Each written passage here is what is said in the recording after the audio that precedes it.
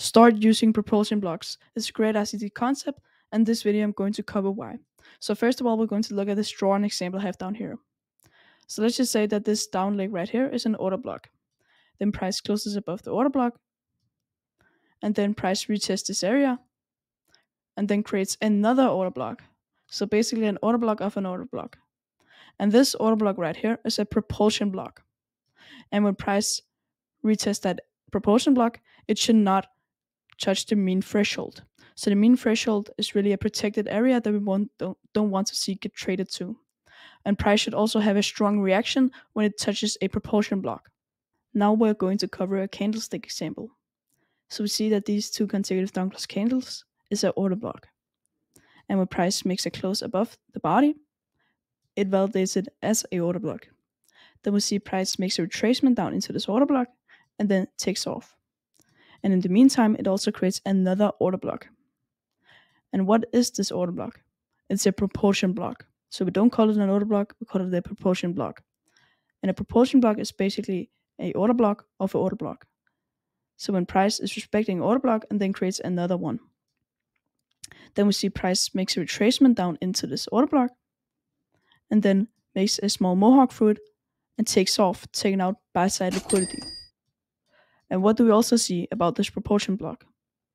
The mean threshold doesn't get traded to, which we want to see at a propulsion block. So if you were to take a potential trade entry, you could either enter right when price touches the propulsion block if you wanted to, then put your stop loss at the mean threshold, and then target the drawn liquidity. And that makes a great risk-reward ratio. You could even just target internal range liquidity up here. But personally, if I were to take a trade entry off a propulsion block, I would like to put my stop loss at the low. And then when price takes off, I could put my stop loss in mean threshold or at break even. And you could also take a trade entry at this fairly gap, right within here.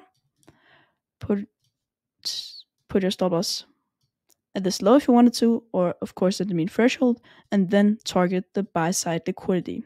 So we really use propulsion blocks as a potential trade entry and then use the mean threshold as a stop loss.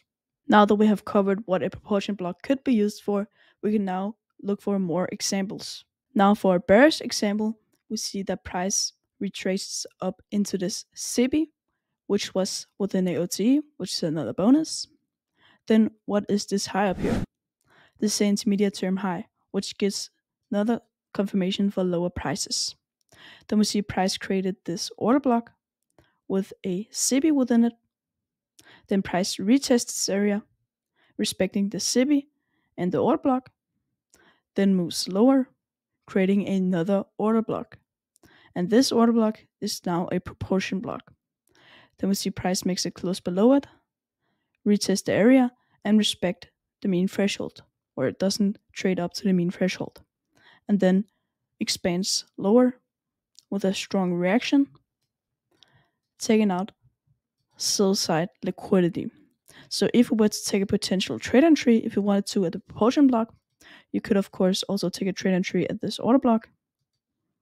Then we would enter at the low of it, put our stop loss if we wanted to at the mean threshold, but in this case I'm just going to put at this new intermediate term high up here. And then I'm going to target sell side liquidity all the way down here. And that will make a 6.1 risk-reward ratio. So that's how we could trade this propulsion block. Here for our next example, we can see that price created an intermediate term low because price respected this busy. Then after that, price takes off, creating a order block. Then price makes a retracement down into this order block, also touching this small busy within here, creating another intermediate term low. And we can see that by price failing to take out this intermediate term low, which creates a failure swing low, which means this intermediate term low is rebalanced, or the rebalanced way. And price did originally make an order block right here, but that got disrespected, and then creating another order block, which means this is a propulsion block.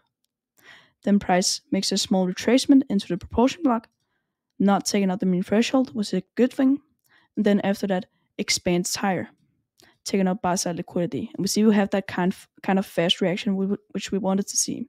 So if we were to take a trade entry, Get enter, put our stop loss at this intermediate term low, and then target the buy side liquidity all the way up here, which make it 3.6 R. So just to go over the trade again, we saw that price created the intermediate term low because price respected the busy. Then after that, price made a order block. It was these two consecutive down close candles. Then price made another order block, which is a propulsion block, this one right here, and also intermediate term low as price respected this busy.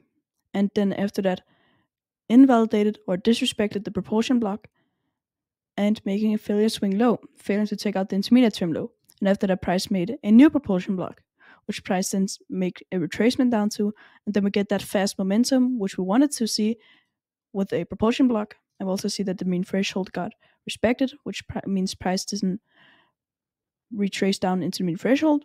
Then we see price makes a small wick to the propulsion block, fast momentum to the upside, taking out buy side liquidity.